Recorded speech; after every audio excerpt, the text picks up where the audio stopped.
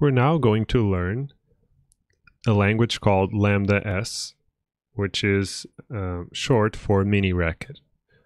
Right? So what we'll learn in today's videos, or a set of videos, is really how would one evaluate function declarations. So we've seen this informally, but now I want to give you a formal mathematical specification and an informal description of the algorithm so that you can implement it yourself, right? As you know, the best way, or a great way to learn, I don't know if it's the best way, but it's certainly a great way to learn, is by doing, right? So what this course is all about is really teaching you various different features of programming languages, and we're going to learn them in full detail by implementing them. So how does one implement a programming language, right? So there are basically two ways of doing it. There is one way where which is what you learn here in this course 450, which is the interpreter. There's another way, which is the compiler, right? So what the interpreter is doing is it will execute the language as is. So the way you give meaning to a program is by executing it, right? So if you have, let's say, as you saw in your first lesson, really, when you have addition and you have 3 plus 5, you can evaluate that and actually perform the computation by using whatever language you're using to implement that interpreter, right? So in this case, you're using Racket to create an interpreter of a language called mini racket, right, or Lambda S.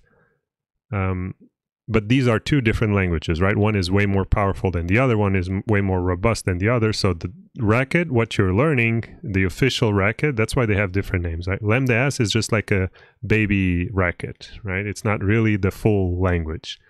But we don't have time for that, right? Nor it's that interesting for the sake of what this course intends to teach you. So what the interpreter is doing is you will take a program and you will execute it using whatever implementation language you're using, right? So it's going to take input and execute it, produce output. The compiler does something completely different. What it does is it gives meaning to a program by converting it to another program.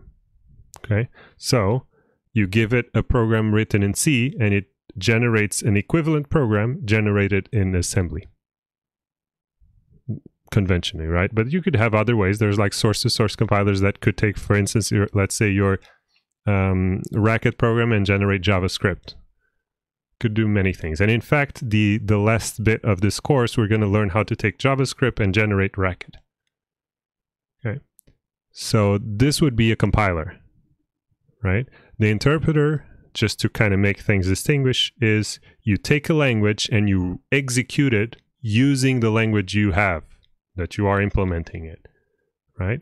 Compiler is something written in whatever language. You don't really care about that right now. So it takes language A, generates language B. Okay, so for either of those, you need a parser. What is a parser? Takes the source code, a text file, generates a structured representation of that source code, aka the abstract syntax tree, right? And then with the AST, you either interpret it or you compile it. Okay. This course, we're learning about interpreters. Compilers are taught in CS451. Although you will learn how to write a small compiler, it's not a real compiler in all of its glory. Okay. So, what else do we want to talk about interpreters? The basic idea of an interpreter is that you can think of it, if you think about it in terms of like an imperative language, you have basically a loop going through all the instructions of your code. If you have something functional, you will have a recursive function that is recursively going through all the instructions of your code. It's basically the same idea. But whether you think about execution in terms of loops or recursion. Right, so another thing I want to talk about is just a few notes, is like certain programming languages are known as compiled or interpret, but they actually are one or the other, or they might even be both. So for instance, Python, although you say that Python is an interpret language, it's true to a certain extent. What happens is Python takes the source code and generates a low-level representation of that code, also known as the bytecode, and that is interpreted in a certain, like a pseudo processor, like a pseudo CPU. But it really is an interpreter, right? But it's not an interpreter of the source language Python. It's an interpreter of a low-level representation of Python.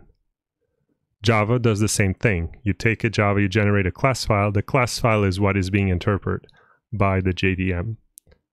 Okay.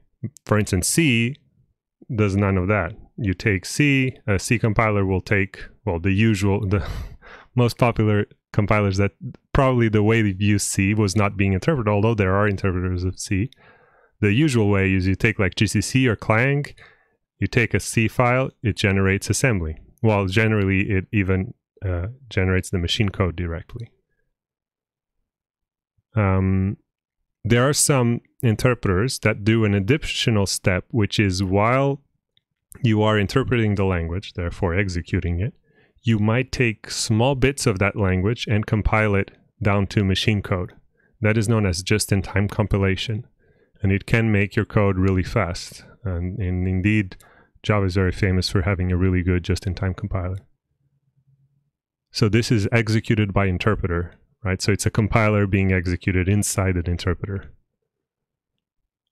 So in a bird's eye view of what's going to happen is your text file has lambda, like this, lambda with x, lambda x that returns x, and you're applying it to 3.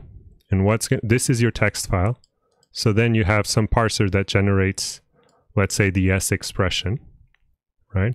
And then what you're learning in homework 2 is to write code that takes this s expression and generates the AST, right? So you can think of this as the concrete syntax, which has stuff that is not needed, like the keyword lambda. And then there's a step that generates actual data structures that represent the code. So there we're not really interested in the symbol lambda. What we really want is the list of arguments and the list of body. And that's what you have here. And then eventually what we want to generate is something that, given an expression, evaluates that and returns a number. Okay. So actually executes it. Okay, so in the next video, we're going to focus on the syntax of our language, the language that we're going to interpret.